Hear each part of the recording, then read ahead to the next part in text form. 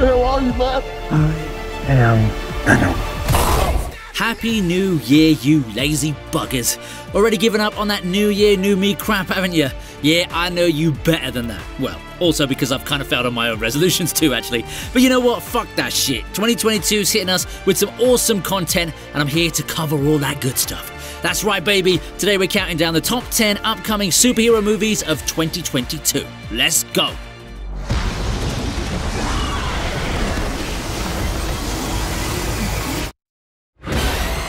Okay, I know you must be going like, oh, but Morbius isn't a superhero, you jackass. Yeah, I know that, you geniuses, but I'ma still include him as well because, well, he's an anti-hero of sorts, I guess, and that still counts.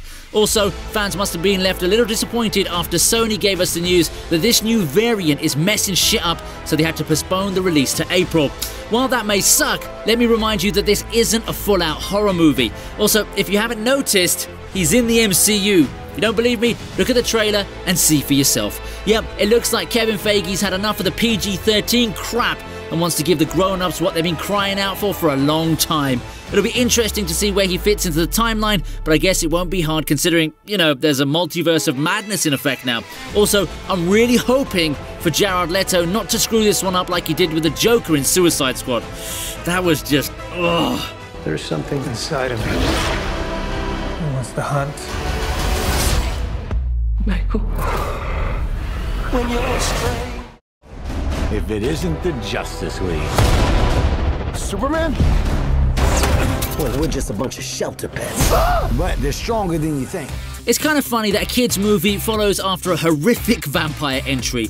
Anyway, this one's got a lot going for it. You've got Dwayne Johnson, Kevin Hart, John Krasinski, and Keanu Reeves all in one movie about the cute little pets of the DC universe. I mean, yeah, it's not going to be violent or thrilling or anything, but I sure want to see the epic romance between The Rock and Hart come to life on the big screen, even if they're just going to be a bunch of cute dogs going at it. And who doesn't like to watch sweet fluff balls on screen, eh? And yet, we've also got Jim and Neo in it, so I'm really looking forward to that too. Come on, I'm sure they're going to put out a couple of funny references, aren't they? But yeah, if you're out for a violent psychopath who only likes to watch people beat the crap out of each other, then stay away from this one. This one's not meant for you. How much did you have to drink? I had 2 toilet bowls and a bidet. I didn't even know that was a thing, but it's like a dog water fountain.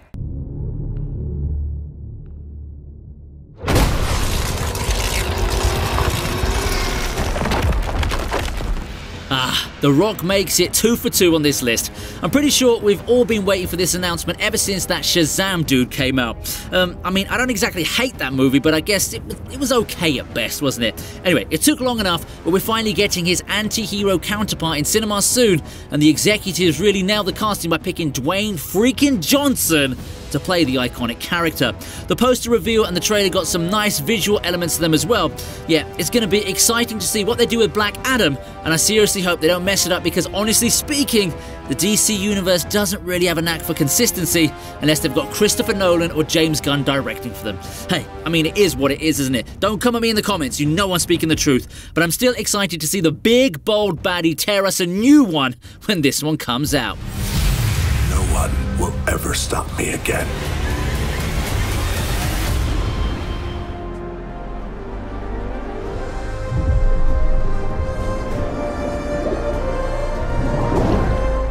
What's with overly muscular men dominating this list so far, hey? Jason Momoa is set to return as Arthur Curry in the much-anticipated sequel to the highest-grossing movie of the DCEU.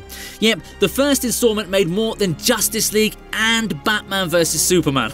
Go figure. I gotta say, the one I did like that one, I definitely didn't think it was worth the moolah, but I guess women really love to see a shirtless Khal Drogo in action. Also, there's an unhealthy amount of hype surrounding Amber Heard's involvement after that whole Johnny Depp fiasco. But yeah, gender politics aside, the movie did make Warner Brothers a shit ton of money, so it was kind of obvious that a sequel was gonna follow. What I'm most excited to see is the involvement of Black Manta. That dude totally kicked ass in the first one, and I'm sure he's gonna have a much bigger role to play in the Lost Kingdom. The movie doesn't hit theaters till the end of the year, so I'm really hoping it's gonna be worth the wait. Aquaman.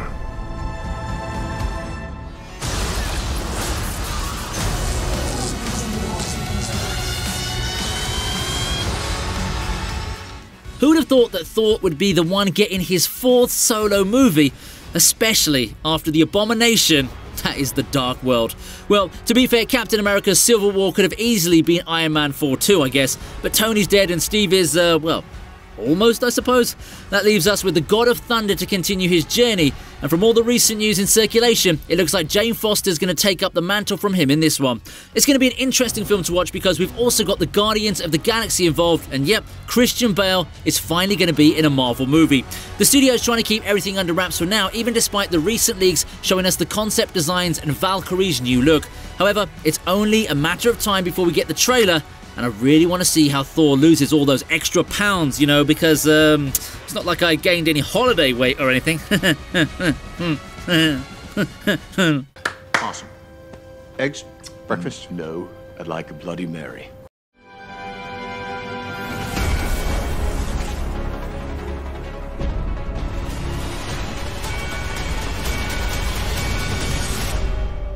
Yep, it looks like DC's already hopping on the multiverse bandwagon with The Flash that's due to release towards the end of the year.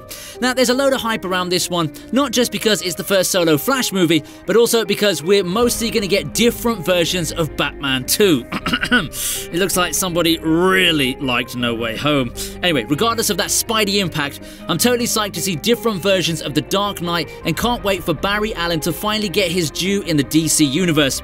No, really, he's one of the most popular characters in the comics. I mean, so it's criminal that he doesn't already have a film to his name. Listen, I know that this movie's already gone through a lot of developmental hell, but the final product should be good if it's gone through so many changes, right?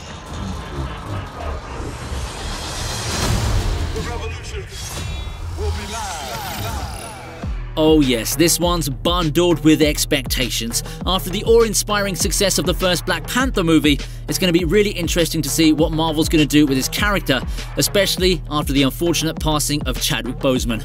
R.I.P. my man.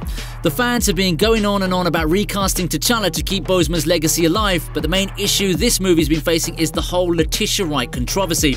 Let's just hope that the creators can overcome these obstacles and give the fans and characters what they truly deserve. Regardless of all that jazz, this Wakanda Forever is still one of the most anticipated releases of the year, and it should do big numbers at the box office. Also, with the recent news of the soundtrack including stars like The Weeknd and Doja Cat, I'm totally pumped to hear some fire beats. Let's hope the dawn is bright for us. In my culture, death is not the end.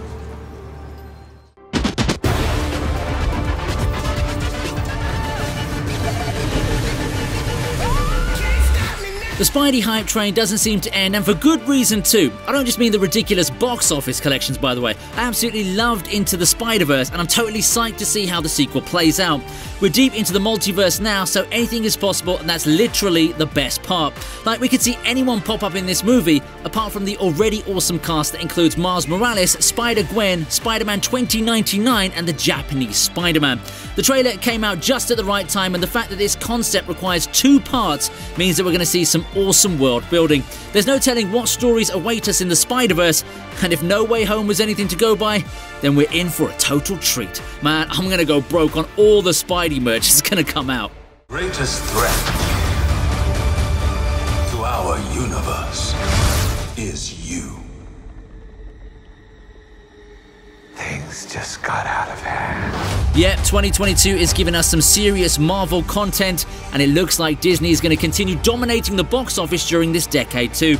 If you're a Spidey fanatic like me, then you already saw the trailer in the post-credit scene for No Way Home.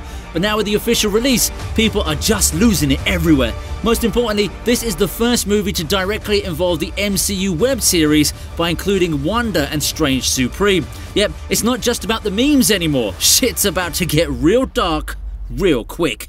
The trailer actually did a good job of giving us a lot and at the same time not giving too much away. Yeah, sure, the multiverse is going to break loose and stuff, but who's the real villain here? Is Strange Supreme really going to be a bad guy? And what's Wanda going to end up doing? There are too many questions that are only going to be answered when we watch the movie in the cinemas.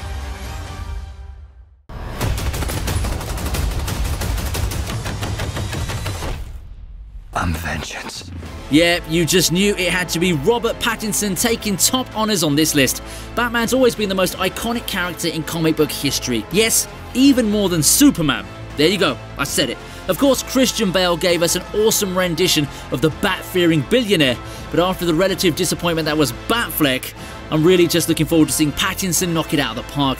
It's not just him though, we're getting Selena Kyle, the Riddler, the Penguin, and even a possible Joker appearance. The tone of the trailer somewhat matches Christopher Nolan's legendary trilogy, and the fact that this movie is the closest release in 2022 adds a nice little cherry on top of the cake. Here's hoping for the Cape Crusader to grace the screens and capture our hearts.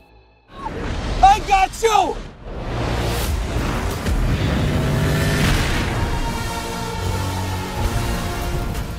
And there you go. These were the top 10 superhero releases scheduled for 2022.